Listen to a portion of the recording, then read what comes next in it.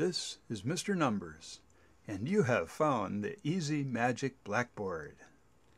This is where we play with patterns and numbers to create fun pictures of how numbers fit together. This is Right Brain Math.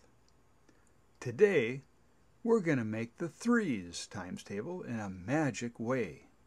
And we'll start with an old friend, the tic-tac-toe square. Here are the 4 lines, and we're going to put in that tic-tac-toe square the numbers 1 to 9. Here they come. We'll start in the bottom left corner with 1 and go up with 2 and with 3. Then in the middle column we'll put 4 and go up with 5 and 6. And in the right column we'll put 7 and go up with 8 and with 9. So we've gone up with 1, 2, 3, 4, 5, 6, 7, 8, 9. Maybe you can close your eyes and even visualize this. These are the ones digits, the onesies, of skip counting by threes.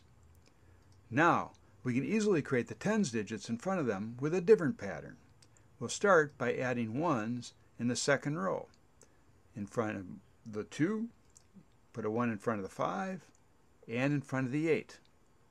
And then in the third row, we're going to put 2's in front of the 1, in front of the 4, and in front of the 7. Wow! We have created skip counting by threes.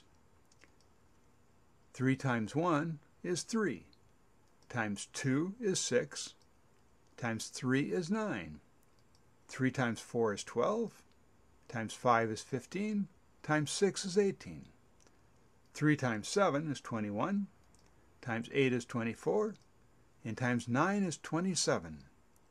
And if we take that first 3 and drop it down and add a 0 after it, we have created 10 times 3.